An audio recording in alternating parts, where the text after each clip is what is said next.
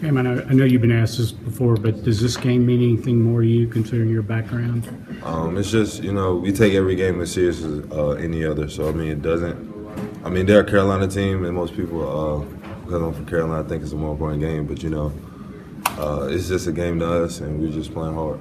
Tony Bradley, you said you played with him in the All-Star games, is that right? What did you think of him? Tony's a great player. He's a great guy. He plays hard and he likes to win. You said Seventh Woods was on your AAU team, but what about him? What do you think of him as a player? Seb's a great player also. I mean, he likes to win too. He's crafty. He's a good guard.